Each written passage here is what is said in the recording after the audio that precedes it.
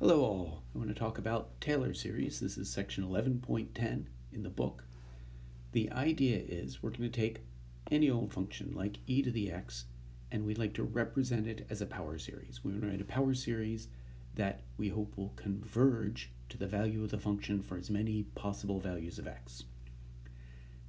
You may or may not be able to do this, and it's hard to tell. We'll learn how, but it's hard to tell when you can. Most nice functions you can. But what we're first going to learn is the way that will work if it's going to work. Okay, so we're going to learn how to associate a power series centered at A to a function f of x. This is called the Taylor series of f centered at A. And if the function can be approximated by a power series, this is the power series. And now, most of the time, we'll focus on the special case where A is 0. A Taylor series centered at 0, we call a Maclaurin series. It's exactly the same, it's just Maclaurin wanted to get his name on something. Okay, so the Taylor series of a function f centered at A is the power series whose nth derivative at A, right, you take the nth derivative and then you plug in x equals A, is the same as the nth derivative of the function at A for every n. So all its derivatives at that one point agree with the function. If you do a little calculus, you will see that that gives you this formula, which is we have the sum of x minus a to the k, so it's a power series centered at A, and the coefficient of each x minus a to the k is the kth derivative of f evaluated at the number a, so that's a number, divided by k factorial. A little easier to see what's going on if you look at the first few terms. The 0th term is f of a. The first term is just the derivative times x minus a, the derivative at a. The next term is the second derivative at a divided by 2 times x minus a squared, then the third derivative divided by 6, the fourth derivative by 24, and so on. Okay? When a is 0, that gets simpler because instead of x minus a to the nth power, you have x to the nth power. Instead of the derivative evaluated at a, it's evaluated at 0. So that means to write the Taylor series for a, all you need to know are the nth derivatives of f of x at a. So let's start with a simple example. Let's take the function e to the x. Remember, its graph looks like this. And we're going to take the Taylor series centered at A at 0, which is to say a Maclaurin series. The first step is to find all the derivatives of your function. So for a complicated function, that can be a mess, but for e to the x, it's really nice, because the derivative of e to the x is e to the x. The second derivative of e to the x is the derivative of e to the x, which is e to the x. The 183rd derivative of e to the x is e to the x, okay? All of those, when you plug x equals 0 in, you get e to the 0, you get 1. So all those numbers that you plug into the Taylor series, they're all 1. What does the Taylor series look like? It looks like those numbers divided by k factorial.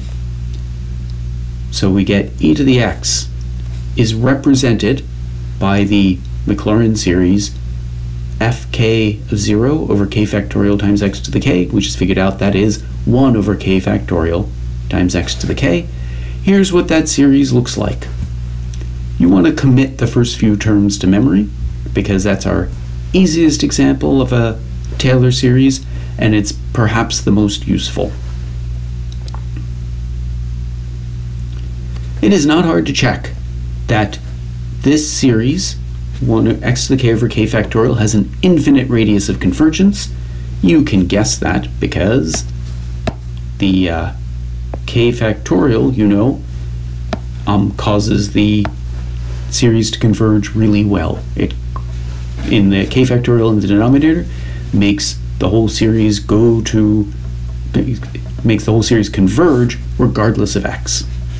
So the series converges everywhere, and it turns out, so we're going to learn how to tell this, but that's for the future. It turns out that it converges to e to the x everywhere.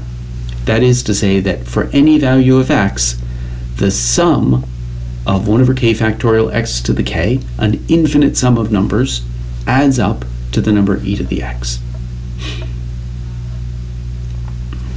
If you, once again, like we talked about before, if you look at the zeroth in the first term, which is 1 plus x, you get the tangent line. If you add in 1 plus x squared over 2, you get something quadratic that is just tangent and very smoothly so to e to the x at that point. If you add x cubed, you get something that looks like that.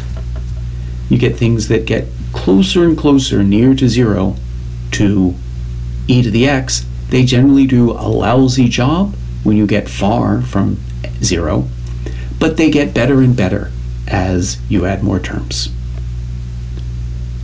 Alrighty, let's do another example. This time we'll do sine of x. Okay? We have to find all the derivatives of sine of x. That's a little bit trickier, but not too much. The derivative of sine of x is cosine x. The derivative of cosine x is minus sine x. The derivative of minus sine x is minus cosine x. And one more time, the derivative of minus cosine x is minus minus or plus sine x. And then it goes back around again. Okay? So the 184th derivative of sine of x is sine of x. The 185th, cosine x. So it repeats every 4 forever. When you plug, we're doing the Maclaurin series, so that means a equals 0. When you plug a equals 0 in to each of those functions, sine of 0 is 0, cosine 0 is 1, minus sine 0, this should have a minus in front of it, is 0, and minus cosine 0 is minus 1, and then you go back to 0 and you repeat ad infinitum. Okay? So that tells you that all the odd derivatives are 1 or minus 1. All the even derivatives are 0. It takes a little sneakiness to write this nicely. So because all the even k, the coefficient's going to be 0, when we plug that into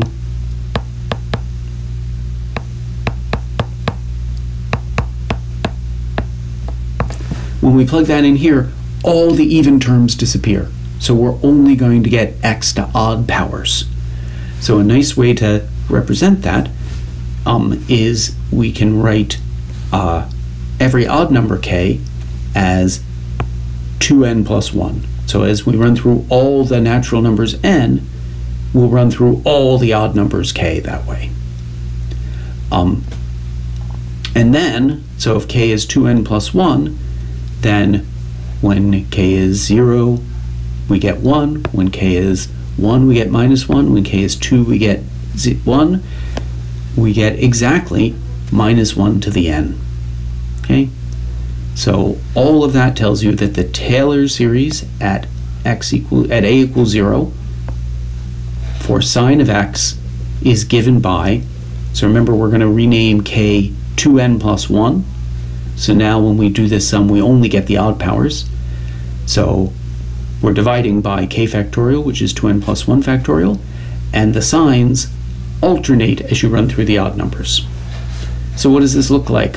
When n equals 0, we get plus 1 over 1 times x to the 1. When n is 1, we get minus 1 over 3 factorial times x to the third. The next one, when n is 2, is plus 1 over 5 factorial times x to the fifth, and so on. Once again, not too hard to check that this series converges everywhere. The radius is infinity. And it turns out that what it converges to everywhere is sine of x. So we're justified in writing that sine of x is equal to this infinite series once again.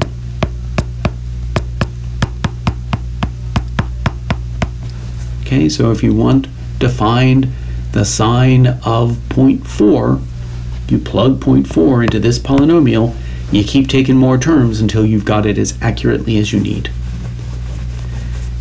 If you followed what I just said about sine, you should be able to modify it without too much trouble to do cosine. You will find in that case the kth derivative is 0 when k is odd, and alternate sign when k is even. So we'll do the similar trick of calling k 2n. So that captures only the even numbers. Okay, one more example. Let's go back to green.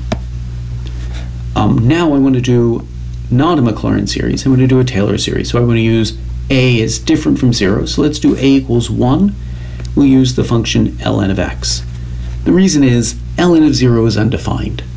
So we're not going to make any sense out of a series centered where the function is undefined.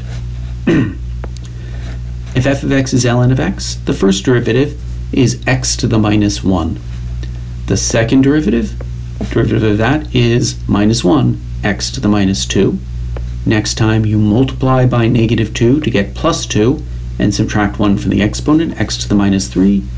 After that, you take its derivative by multiplying that by negative 3 and subtract 1 from the exponent, and you're going to keep going like that. Notice the coefficients here change sign, and they all look like factorials, except the first one.